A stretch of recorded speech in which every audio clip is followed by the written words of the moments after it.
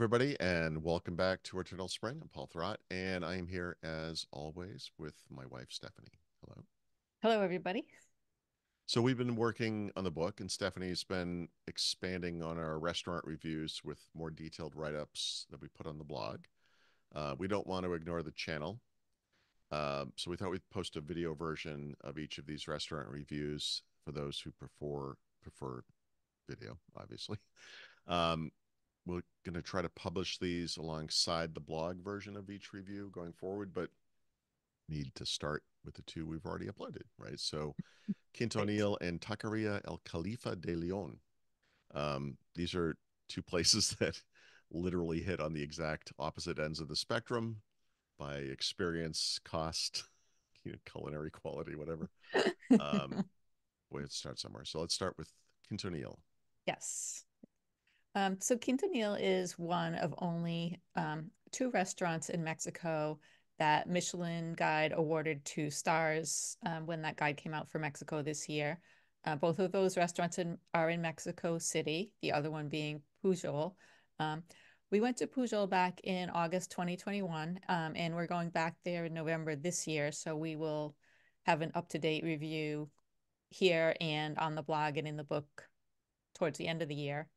Um, but actually, we didn't need the Michelin Guide to know that Quintonil was a special place because it's regularly listed alongside Pujol as, among the top fine dining experiences in Mexico City. We tried to get in once before in July 2023. We were not able to get past the wait list because we didn't book far enough in advance. So this time I made a reservation about a month before our trip. Yeah, so like Pujol, Quintonil is in Polanco, which is kind of a pain to get to unless you're in Polanco. Everywhere else, it's like a siphon. It's hard to get Yes. there. Um, I would say the experience is very similar from a presentation, food quality perspective to Pujol, but the big difference is what we noticed just immediately walking up to the place. Right from the street, you can see where Pujol is this entire property. It's like a compound, right, with a mansion, a big garden, an outdoor area, lots of trees.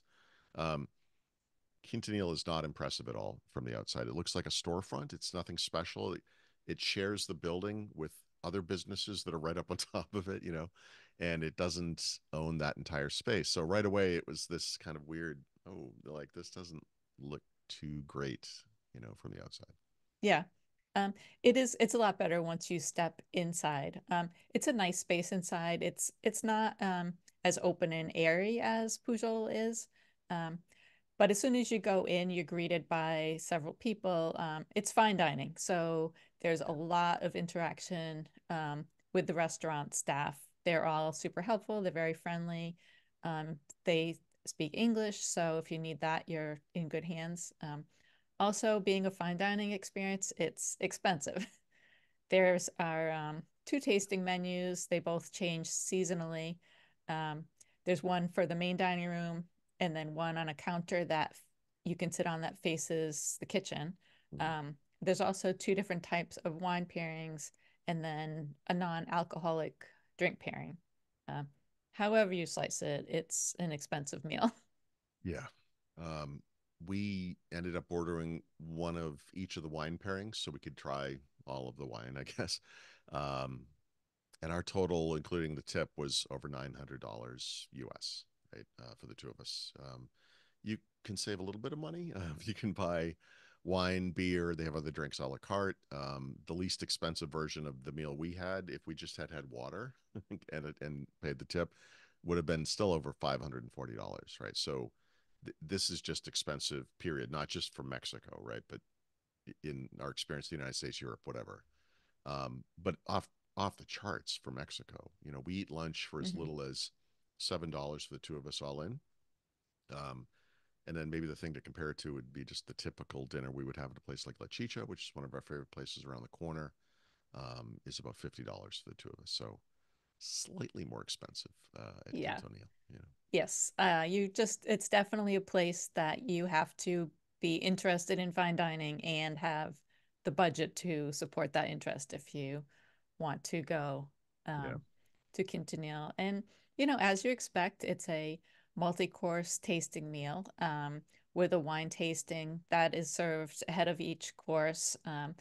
Every wine, we had the two pairings, so each of the two wines was explained to us before every course, and then each dish had an explanation as they serve it at the table. I find this kind of thing a little off-putting. There are always servers showing up.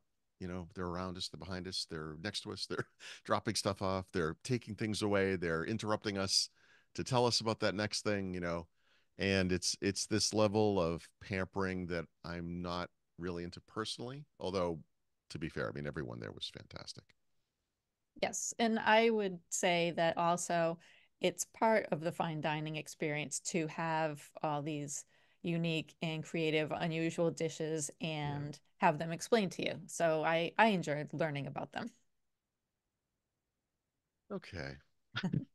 Well, all right. So let's maybe we should run down what our meal looked like. Although this it changes seasonally, so this will be different by the Mm-hmm. time people get there, I guess. Yes. So we were there in June Mhm. 2024, and the meal started with corn and turnip chilled atole with Mexican herbs, which is a warm soup.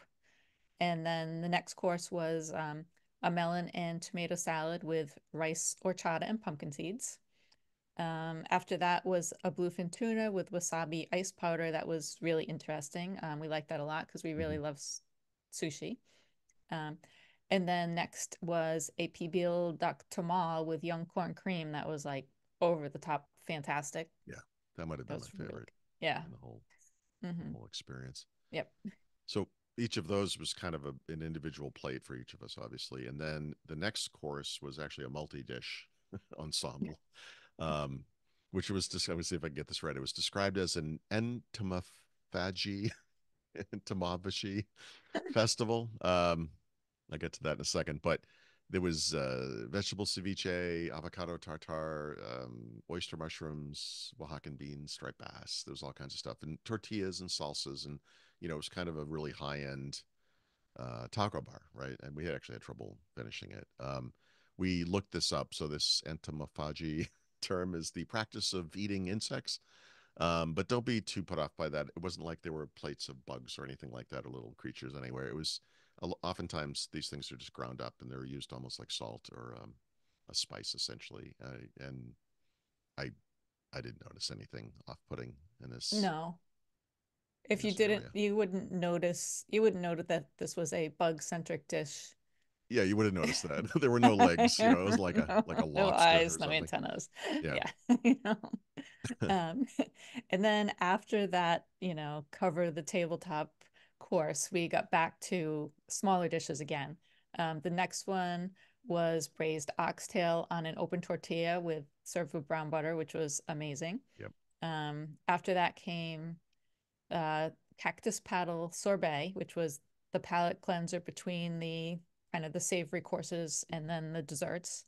Then there were three desserts. There was a creme fraiche with honey on a spoon, where you ate the honey off the spoon to start the meal, and then the dessert, and then you kind of had the flavor of the honey in your mouth to eat the rest of it. That was kind of interesting. Hmm. Um, a mango colada with a toasted rice and seaweed. And then the final dessert was a mame fruit panna cotta tartlet, which is a little tart, and some chocolate chip cookies, Yeah, which which we could have had were more of, incredibly but good. we had enough. So they should be, I guess. Yeah, I mean, we kind of blew that through that in a few minutes, but we were there probably 2.5 hours, a little bit more. Mm-hmm. When we left, we got a little gift bag. It had copies of the food and wine menus, which are nice because that was not a thing on the table ahead of time, Mm-hmm. and that was something Stephanie was kind of hoping for. Um, there was a booklet highlighting some of their ingredients and lists of other places they recommend in Mexico City, which I thought was kind of interesting. And then there was a sweet potato conch for each of us, and I gave mine to the Uber driver because I don't eat that kind of thing, which he was very appreciative of. I ate mine for breakfast the next Yeah. day. Yeah. I mean, anything stand out overall in this experience for you? I mean, I thought the food was fantastic throughout the meal, but the service was really incredible. Yeah. We interacted with probably more than a dozen servers and other employees, and there's just just a real attention to detail, from Hmm. two people bringing our plates so we get served at exactly the same time to somebody noticing that I was left-handed, so they had put a little silverware rest down on my right side, and they discreetly moved that over to the left and then served Yep. my silverware on that side for the rest of the meal. I mean, it's definitely it's definitely a high-end attention to detail Yeah. from both the food side, the service side, the experience side. Nothing is overlooked. Everything Yeah. is close attention is paid to every part of this meal. Yeah, that happened without any interaction. I mean, Yes, it right. was noticed, it was changed. Yeah, That I was the didn't end of move it that. myself. I thought that was kind of interesting. Yeah, I Yes. think it was a great experience overall. I do still feel like Pujol wins on overall ambiance because of that beautiful indoor outdoor space they have. But the food at Quintonil was incredible. I mean, the people were fantastic, like you said. This is not the type of place we go to a lot. You know, No. that our last Pujol experience might have been our last experience at such a restaurant.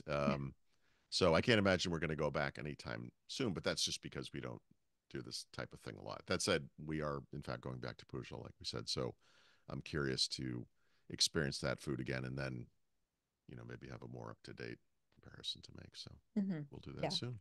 Hmm. So I guess that's it for Quintonil. Yep. We will be back soon with another video. Thank you for watching. Thank you. Bye.